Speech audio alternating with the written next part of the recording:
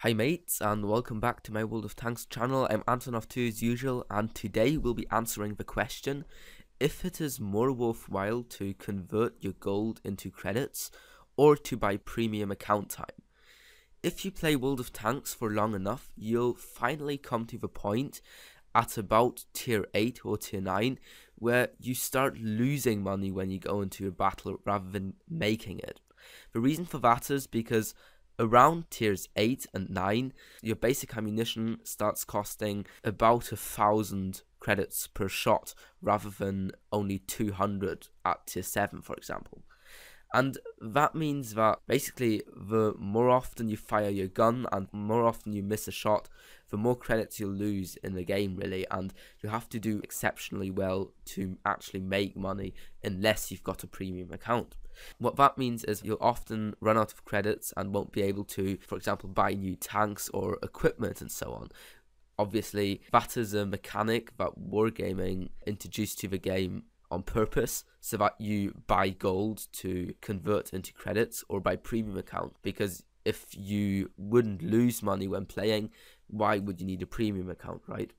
So in this video we just want to clarify if it actually is worthwhile to convert your gold to credits, because that is actually something I have never done in my entire World of Tanks career, because the rate of getting 400 credits for 1 gold just didn't seem very good for me.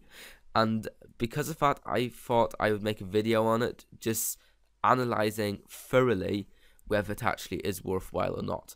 And that's something that interests me as well, personally. So I just want to say off the bat that the maths I'm going to be doing now is kind of exemplary, and it might kind of differ for you depending on how skilled a player you are, and maybe just on luck as well, and also on how much gold you can afford. But I just try to make this calculation for the kind of average World of Tanks player, if that makes sense. So if you buy gold, I think most people actually buy 2,500 gold with their microtransactions at one time, because that's kind of like in the EU at least, that will set you back 10 euros, which kind of seems like a round number and kind of makes sense that you'd buy 10 euros worth of gold, so that's 2,500. That's what I usually buy when I buy gold, so I will be working with 2,500 gold here. And if you buy 2,500 gold and convert that to credits, you will receive 1 million credits exactly. Now that is not really that good in my opinion, because 10 euros for 1 million credits, yeah, I don't know, I wouldn't spend that money, but I mean, maybe you would, I wouldn't. Well, do you get a better deal of buying premium time then?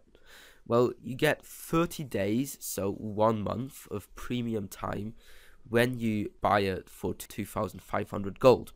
And a premium account gives you 50% bonus credit and experience income in every game. Now, this is going to be a bit tricky, and as I said, I'm just going to be using kind of an average here. And we'll be looking at this game here that I played in my Type 61 on steps. And in my opinion, this was quite an average game. If you're a player with, say, between 1,000 and 1,200 WN8, then these are probably the kind of results you'll be getting on average in your games.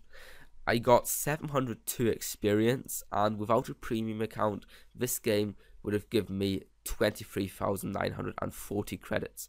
However, I had to spend 17,000 credits on repairs and 15,000 on ammunition resupply. Without a premium account, you can see I would have lost 9,000 credits in this game.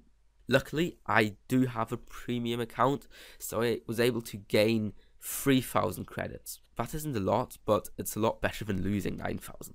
So I'm just going to use my calculator here, and if we enter 35,910 minus 23,940, what we get is 11,970. Make that an even 12,000. So the premium account made a difference of 12,000 credits. I made 12,000 credits more in this game thanks to my premium account. So let's see how many games I would have to play to make an extra 1 million credits, which is the equivalent of what I would get when I would just convert gold to credits. To find that out, we'll divide 1 million by 12,000, which was the amount of credits premium account gave us in this more or less average game. And the result is 83.3 games. What this means is that I'd have to play, let's say, about 80 games in 1 month to get the same value out of my premium account that I would of converting credits. So how many games would you have to play each day? For that, we'll divide 80 by 30 because they count 30 days as a month at Wargaming. And the result is 2.6 games. So this means that basically you have to play 5 games every 2 days, 2.5 games on average each day. That's nothing to get the same value out of your premium account that you would out of converting credits.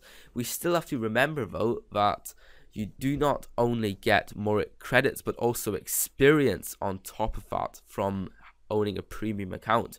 So and it's actually worth so much more to get a premium account than to exchange credits, especially because the more gold you spend, the rate improves.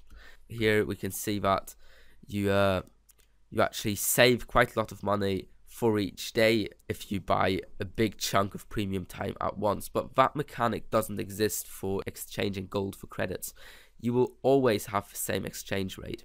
So all in all, we can really sum up that premium account time is a lot better than exchanging gold for credits, unless you play only say 1 game a week or something like that. Then you should think about exchanging gold for credits.